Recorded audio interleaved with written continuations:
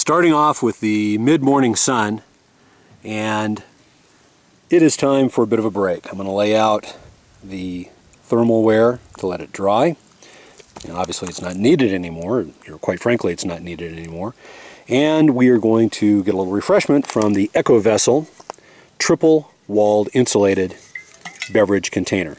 This is a 20 ounce or 600 milliliter volume container, manufactured by EcoVessel, stainless steel with a plastic-like exterior.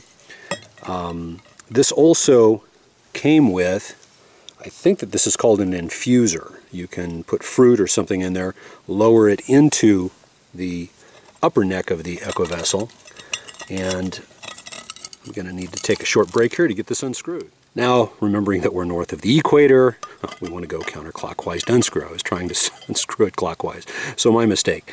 The infuser, of course we've got a little beverage in there, and I've left the label on just for, I'm surprised that it's still on after all this, but the label will come off in a bit, but the infuser would fit inside the large neck of the container and act as, again, an infuser for purposes of adding something special to your beverage. Now, the wide mouth will screw back on. Try to get the threads indexed properly. One-handed, sometimes a little difficult. Maybe if I was an orangutan, I'd have more dexterity. The smaller cap unscrews for actual drinking. We will utilize our titanium double-walled cup for a bit of refreshment. Really don't want to lose this water out here, so we'll recap that. And salute to the EcoVessel. This it's relatively warm. I don't have my thermometer out. I would say just a rough estimate of mid-70s, possibly high 70s Fahrenheit. And of course we don't have the thermometer, but I can attest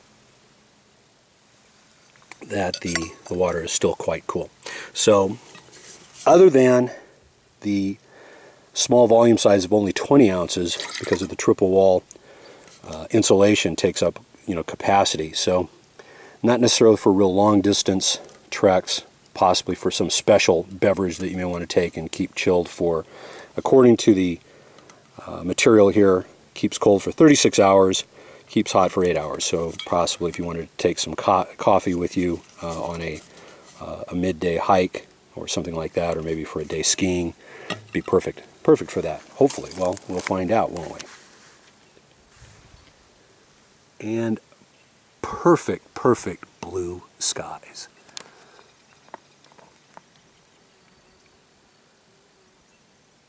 And a few insects buzzing about. Can't get much better than this.